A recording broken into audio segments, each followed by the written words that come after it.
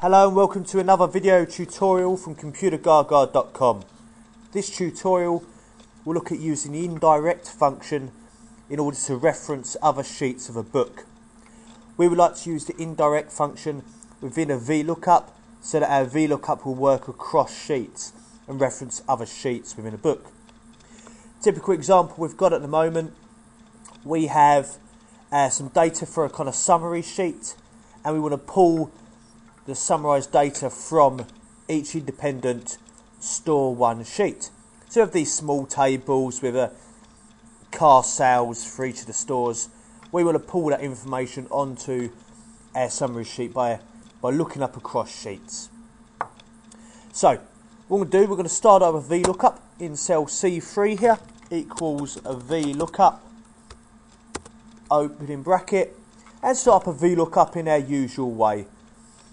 So that's going to ask us for our lookup value, and we're looking up the car 1 across each of them sheets. Now I'm going to do one extra thing to cell B3 there, our reference to car 1. I've got to press the F4 function key 3 times here to give me a mixed reference. I could have quite easily typed the $ in, pressing F4 3 times. Mixed reference, a reference that fixes the column but not the row.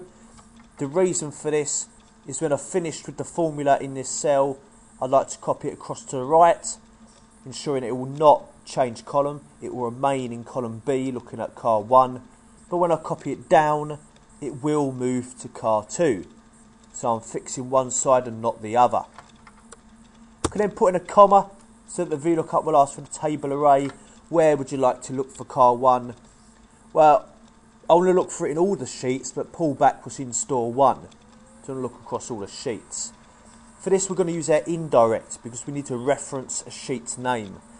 The sheet names are in row 2 there.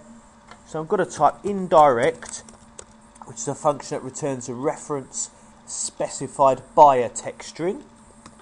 Opening bracket. So ask us, right, what is this reference text? So we're going to have to concatenate some strings here.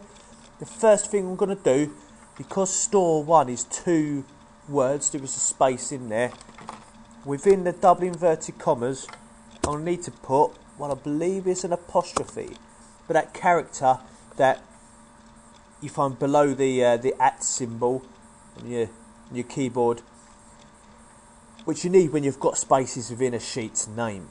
And I'm going to concatenate that with an ampersand. I'm going to concatenate it with a reference to cell C2 to tell it to look within store 1. Then I'm going to use my F4 key again for a different mixed reference to before, to fix the row but not the column. Because I'm copying it across to the right, I want it to change column. When I copy it down, I want it to fix the row, do not come out of row 2. I will then concatenate that reference, once again double inverted commas, to a closing apostrophe followed by an exclamation mark, which you always get after the sheet name when you reference a sheet, and then by the cell reference, which is, I don't know if you saw my brief look before, but it's A1, putting the $ here to fix the reference, to B3. A1 to B3 is the range, $ to fix it, closing double inverted commas. So that should concatenate an open apostrophe, store 1, so you'll get out of C2, closing apostrophe, exclamation mark, A1 to B3, i.e. store 1, A1 to B3.